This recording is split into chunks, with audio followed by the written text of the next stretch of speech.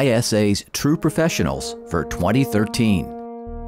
Ed Milhous is a teacher who freely gives his time to support developing arborists in their careers. As the owner of his consulting firm, Trees Please, in Haymarket, Virginia, Milhous has earned an outstanding reputation among both consumers and other arborists for his skill in resolving tree problems. Milhous is a founding member of the ISA Mid-Atlantic chapter and was also instrumental in launching the ISA Certified Arborist program at the local level.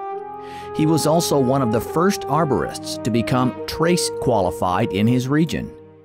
For the past 25 years, he has promoted arboriculture at the Virginia Tech Spring Camp as a way to educate others and give back to the industry.